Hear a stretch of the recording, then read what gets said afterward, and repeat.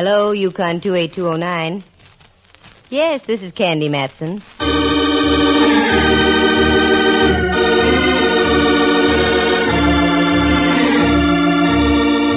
The National Broadcasting Company presents Candy Matson, Yukon 28209.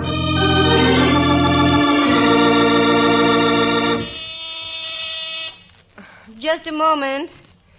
Oh, people can barge in on you at the... Now, where's that... Oh, it's better than nothing. Wait a second. Hi, Candy. Well, Mallard, my favorite foot flat. You caught me at the wrong time. Depends on your viewpoint. Shall I leave? No, come on in. What brings you up to Telegraph Hill, Mallard, dear? You? An interesting subject. Care for a drink? No, I'm on duty. You mean I'm being honored with an official call? Sort of. In that case, you can leave. No, seriously, Candy. You can help me if you will. Well, the mountain coming to the mountain. Oh, you're not so large. Now you can leave. Only kidding. Here's a pitch. An acquaintance of mine, Gordon Ayers, has a little problem on his hands. He needs your help. What is this? Oh, don't get excited, Candy. He's an insurance adjuster for an aviation outfit here in San Francisco. A couple of months ago, a guy and his wife took off in a private plane from one of those little airports down the peninsula and crashed. She burned to death. Ayers investigated and okayed the claim, a rather fancy amount. But his company doesn't like it. They don't think the crash was legit. It gets interesting. He has to prove he was right. He came to me. He wanted us to verify the facts. But we're the San Francisco police, and that's out of our jurisdiction. So? So I mentioned you. Oh. He wants to meet you and have a little talk. If you can get the guy out of the soup, there's a nice little hunk of cabbage in it for you.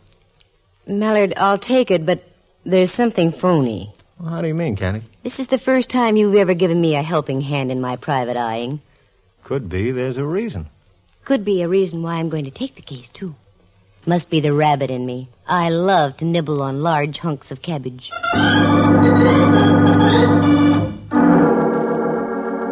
Do you recall the lyrics from that old song, the one that goes, "He floats through the air with the greatest of ease"? Well, that's what happened to Candy Matson, one of San Francisco's better-known private investigators. She found herself floating through the air all right, but not with the greatest of ease. As a matter of fact, it was one of the most hair-raising experiences this pert little gal detective ever ran into. Well, why go on about it?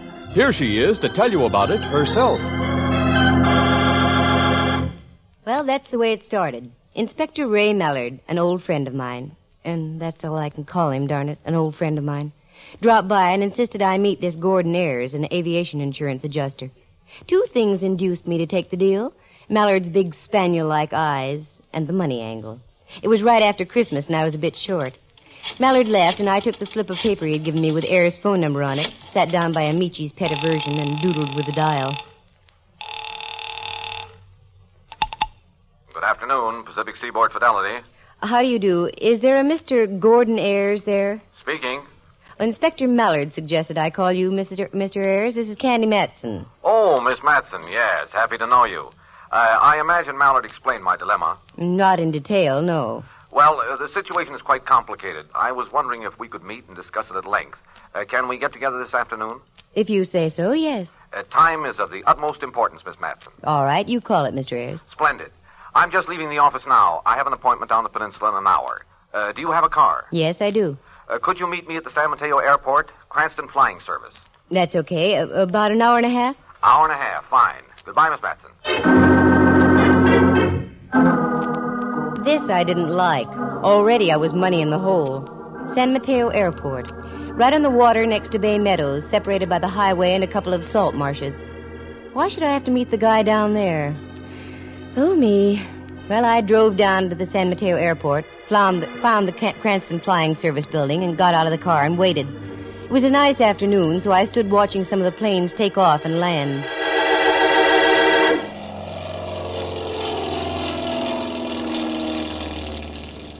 Pardon me, you aren't by any chance... Oh, no, of course not. No, I'm not by any chance. I'm Candy Matson. Are you Mr. Ayers? That's right. I didn't expect anyone quite so young. Well, did you want to talk, Mr. Ayers, or just stand there like a sea bass out of water? Oh, pardon me. I want to talk, of course. By the way, have you ever flown? On commercial airlines, many times. Why? Would you like to take a little hop this afternoon? What's that got to do with why I'm here? Plenty. It'll give you a picture of what I'm up against. In what do we fly, and who's going to be our guiding angel? Well, we'll probably fly in that Cessna over there, and I shall do the piloting. Well, I don't know. Have you been flying long? About 20 years. Oh. And I also flew for Uncle Sam in the late mess over Germany. Okay, I'll take your word for it. Good. Let's go into the office. Mother told me there would be days like this. Candy, she used to say, never leave the house without your parachute.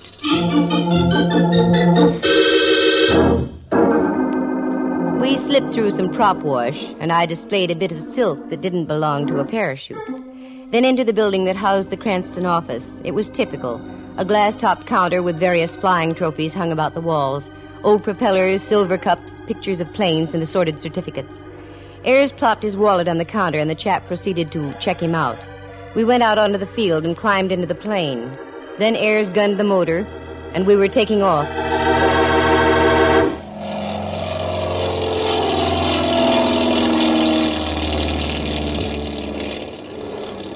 This is all very cozy, Mr. Ayers, but what's the idea? There's a very definite reason for it, Miss Matson. See that tower down there? Mm-hmm. No, down there toward Redwood City. Oh, yes, I see it. Oh, that's where we're going. About a mile east of that, there's a private airport run by a man named Folger. We're going to simulate a landing at that field. Well, I'm still not with it. I want you to notice all the physical qualities of that field as we come in for a landing. Notice the boundaries, the hazards, and the amount of free space a plane has, especially a light plane. You make me feel like a latter-day Nellie Bly. Okay, Mr. Ayers, let's go. I'll watch. Fascinated as I am by flying, I started looking around. The lower end of the bay on our left, the skyline to our right, and the bustling peninsula directly beneath us. I was shocked out of my reverie when the plane turned on its side and we cut sharply to our right and out over the bay. I thought Ayers had lost control of the ship, but no, it was just a routine bank. Then another bank right, and we were nosing in toward an airfield down and in front of us. Did I startle you? A little. It's all right now that I know we're not playing tag with gravity. I'm going to cut the throttle now and nose in for a fake landing. I'm glad you told me. I'll know how to behave. Keep your eyes open, Miss Matson. You see any high-tension lines around the airport? No. Any fences, highways, or any other obstructions? No, I don't. Now, look, this is a normal landing. Mm-hmm. Now, if I were to sit the plane down here, I'd be about a mile from the waterfront. Then if I let the plane taxi the usual amount, I'd be up by those hangars. Any problems about that? None that I can see at the moment. Now, look carefully. You see anything at all? Anything? Nope. If I didn't know better, I'd say we were in the Sahara. Okay, then I'm going to give it the gun.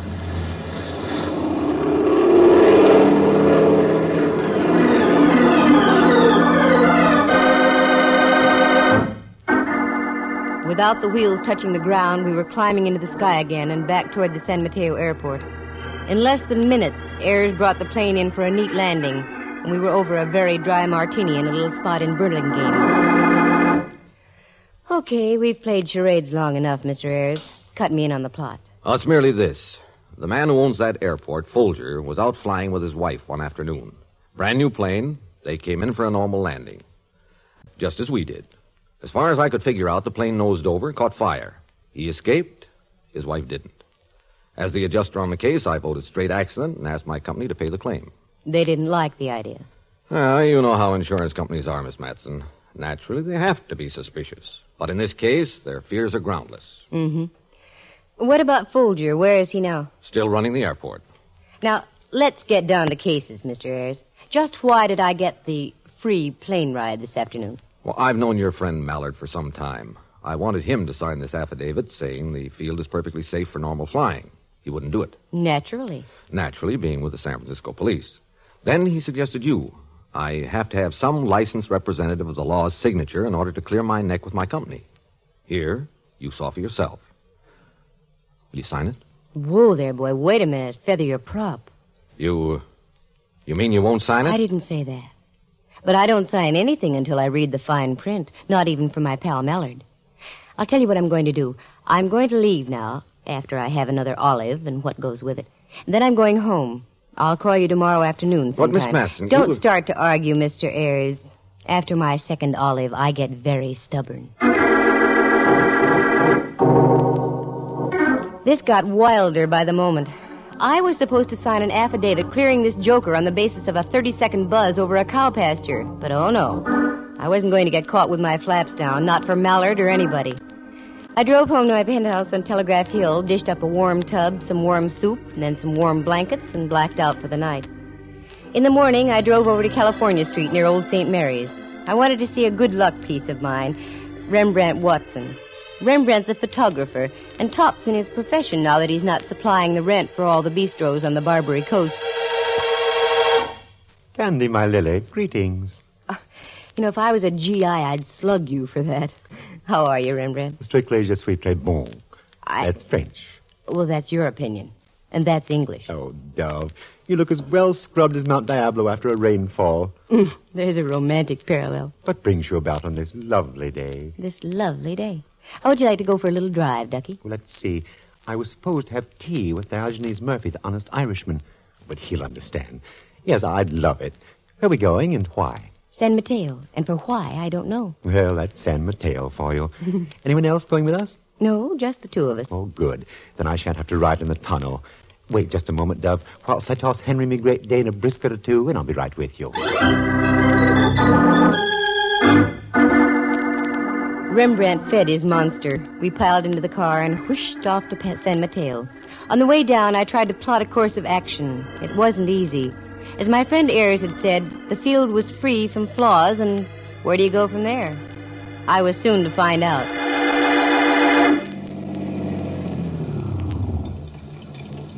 Is this our destination, Dove? That's right. Arid little spot, what? Yes. Reminds me of the recruiting posters I used to see for the Foreign Legion. Come on, Rembrandt. I want to see something. What, dear? The other side of this hangar over here. What's over there? The burnt fuselage of a plane. Candy girl, your sense of the macabre knows no bounds. Can't help it. This is business. Is that the one? I should imagine so. Quite a mess, isn't it? Ooh, what a horrible way to go. Look it over, Rembrandt. Anything strike you as strange? Wait a moment. Yes. Why are there tattered pieces of fabric on this side of the plane and on the other nothing but melted steel frame? Good point, Laddybuck. And another thing. Look inside the cabin there. The safety belt on the other side. Intact. So it is. And I should sign affidavits yet. Wait till I see that Mallard. Pardon me. Was there something you wanted? Oh, how do you do? I don't like his looks, dear. Did you want a ride? Is that why you're here? We have Cubs, Cessnas, just about anything. No, nothing like that. Then, what is it? I happen to own this airport, and I don't like people poking about. The owner? Well, then you must be Mr. Folger. Yes. That's right. Who are you? Santa Claus. A little late. Come on, Mr. Folger. Let's go into your office. I'm sure we have a lot to talk about.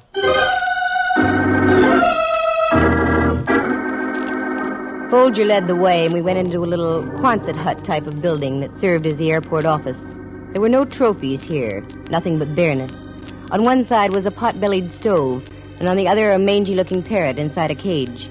Folger motioned us to a couple of firehouse chairs and sat down himself in one that swiveled. Now then, what's this all about? I'm Candy Matson. This is my friend, Mr. Watson. I see. I'll be frank with you, Mr. Folger. I'm working with a Mr. Gordon Ayres of the Pacific Seaboard Fidelity Company. What? That's right. And they're holding up payment of your claim until Ayres can get a signed affidavit verifying his judgment. Fidelity! What in the world? Fidelity! Pay no attention, Miss Matson.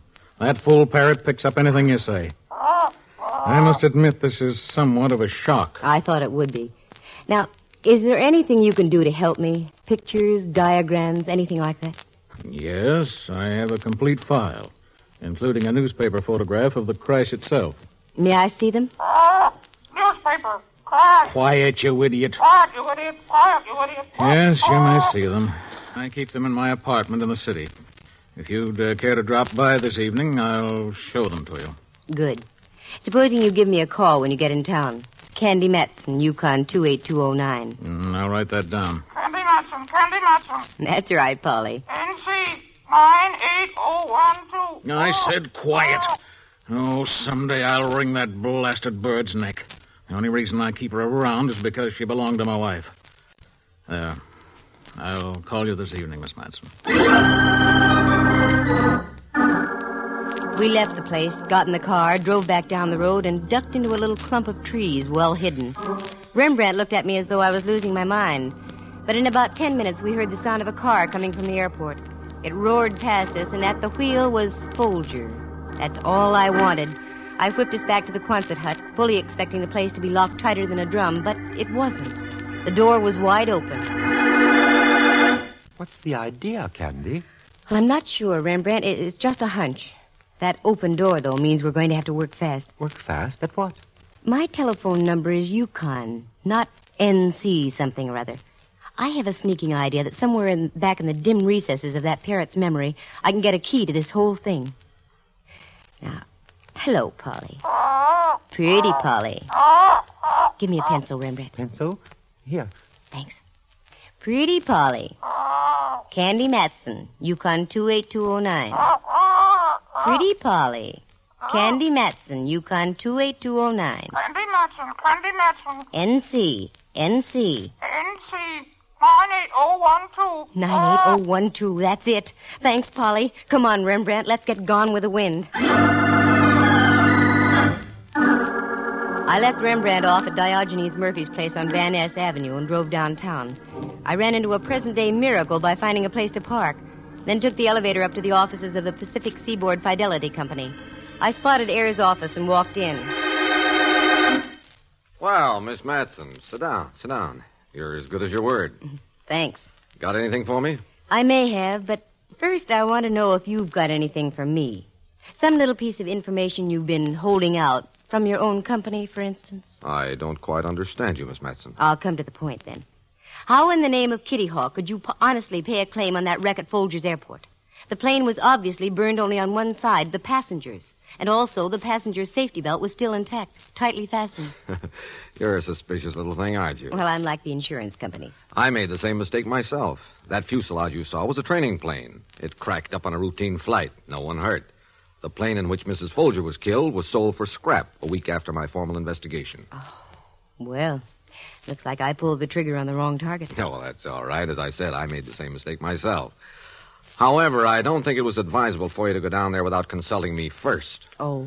Folger called me on the phone right after you left. You've given him a fine case of the jitters. Look, Mr. Ayers, I operate in my own manner. If I saw reason to give Folger's cow pasture the once-over, that's as it should be. And if that isn't agreeable to you, you can get another boy or girl. Oh, now, wait a moment. I'm sorry. No, you continue doing as you are. Good. Naturally, you want to be thorough about this thing, and I can't blame you. Right. Now then, what's the next step, Miss Matson? Well, offhand, I really don't know. I'll call you first thing in the morning. First thing in the morning, fine.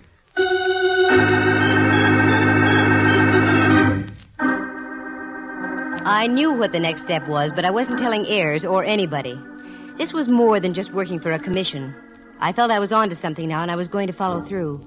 I called a friend of mine at an aviation insurance brokerage and got enough night work to keep me going until next St. Swithin's Day. I took my material home and started in. It was a history of every fatal plane crash in the United States for the past 10 years. About 11, I fixed some coffee. About 2, I started to nod. Pinched my cheeks and snapped out of it. About 4, I had some more coffee. Then at 7, just as the sky dawn red-streaked across the bay, I found what I wanted. Exactly what I wanted. It didn't tie together yet, not all of it. But the knot was now begun. It only needed a little tightening. I stretched out on the couch, set the alarm for 9, and woke up right on schedule. Once again, I got Ayers on the phone. Pacific Seaboard Fidelity, Ayers speaking. Good morning, Mr. Ayers, Candy Matson. Oh, good morning, Miss Matson. How do things look? Well, if you're referring to me, awful. I've been up all night. By the way, I wonder if we could make that flight again. Flight? Yes, over Folger's Airport. Only this time I'd like to make an actual landing. Oh, why, sure. That can be arranged. And I'd like Folger to come with us. I want him to describe just what happened as we go along. Oh, well, yes. This morning okay? The sooner the better. I'll call him right now. Have him get a plane ready. I'll meet you there about noon.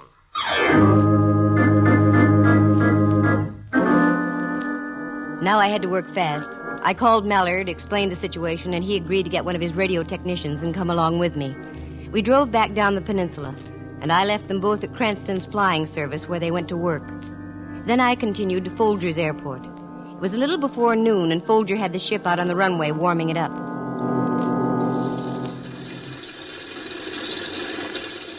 Hi there, Mr. Folger.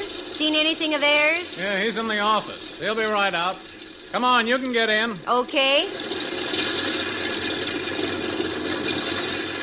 Here comes Ayers now. Here, let me give you a hand. You can sit up front, and I'll sit back here. All right. Thank you. Right on time, I see, Miss Matson. Yes. Got the plane gas, Folger? Yeah, all set. Well, I guess we can take off. Here we go.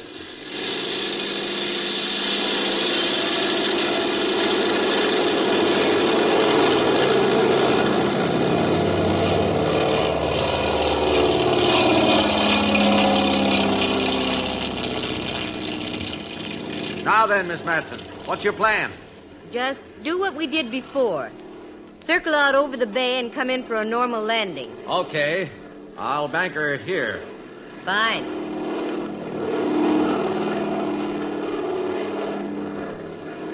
Now, is there any way for Folger to take the wheel? I beg your pardon? I said, is there any way for Folger to take the wheel? Oh, why, no, I don't think so. He's back there. That's because he can't fly, isn't that right? Isn't that right, Folger? What's she talking about, Ayers? I don't know. She must be out of her head. I'm not taking any chances with her. I'm going to set the ship down right now. The way you set it down with Folger's wife in it? So she burned beyond recognition? Why, you... I can get the whole story, Ayers. Look at Folger, white as a sheet. He's ready to talk right now, aren't you, Folger? Yes. I'll talk. I'll tell everything. Including the story about the same kind of crash in Toledo, Ohio? All right, you two, don't move. I assure you this gun is very deadly. You, Folger, open the starboard door. Go on, open it. God, you don't know what you're doing. Oh, yes, I do. And neither one of you are going to live to tell about it. Go on, Folger, get up by the door. Go on. God, please don't do it.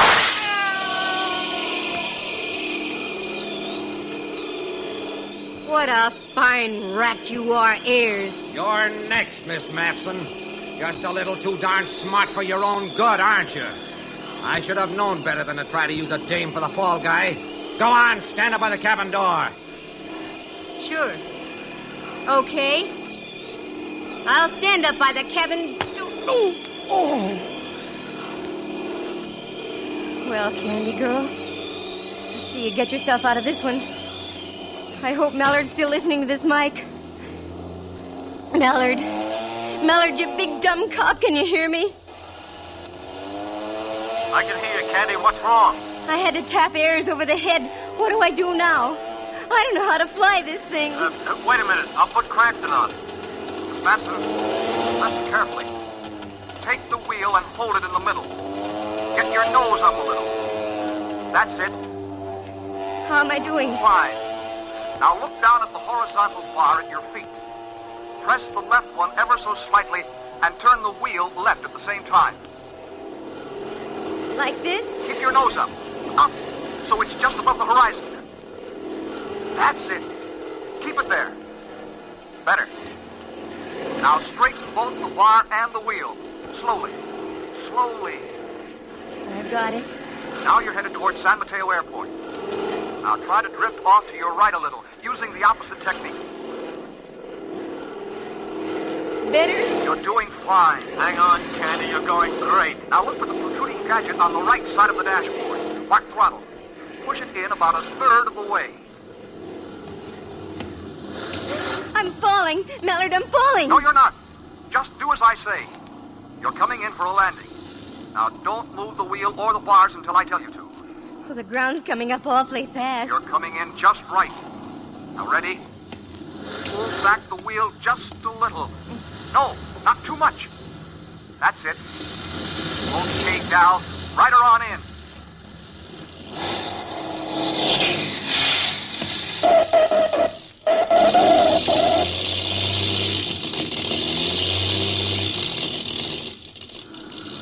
Now, quick. Kill your ignition. Kill it. Turn off the key.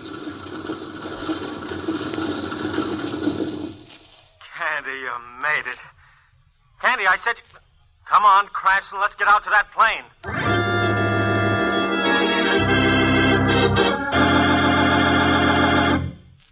All right, kid? Yeah. My knees feel like I did the conga from here to L.A., but otherwise I'm all right. The boys will take care of Ayers. Come on, we got a report to make. Report? Sure. I sicked you onto this Ayers guy purposely. What? Sam and Teo didn't want to scare the guy off until they solved the case. So we cut you in on the deal without you knowing it. Candy, you did it. We've got a recording of the whole thing made over the plane's radio. Congratulations, Candy. You'll get a nice hunk of dough for this. Nice hunk of dough of all the dirty tricks. Mallard, Oh, what's the use? I can't bawl you out now. I'm airsick.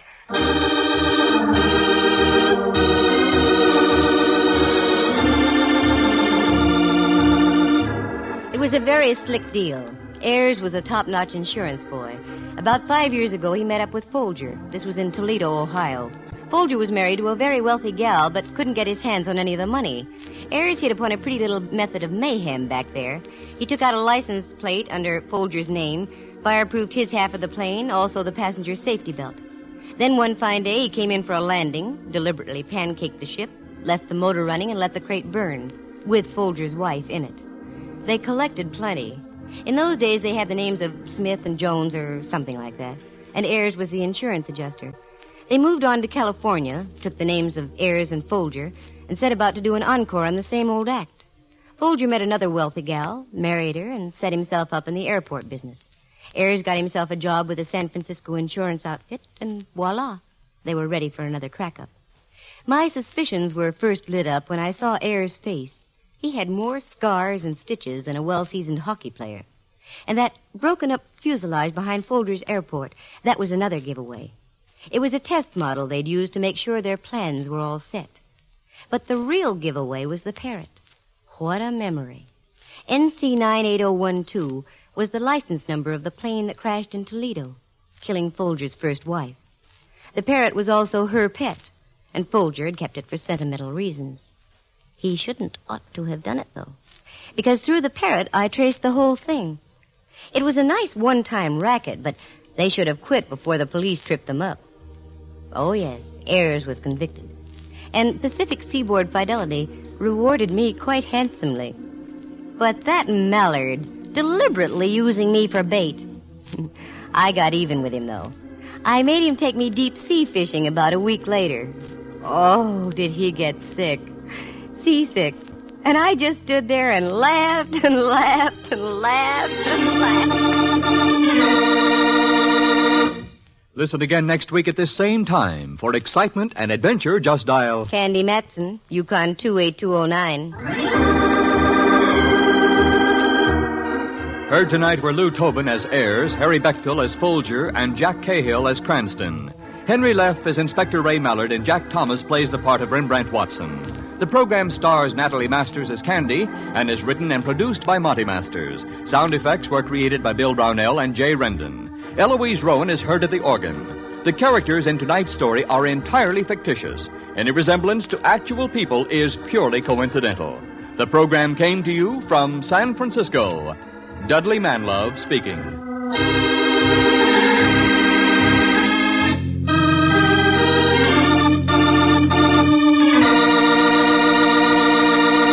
You are tuned for the stars on NBC.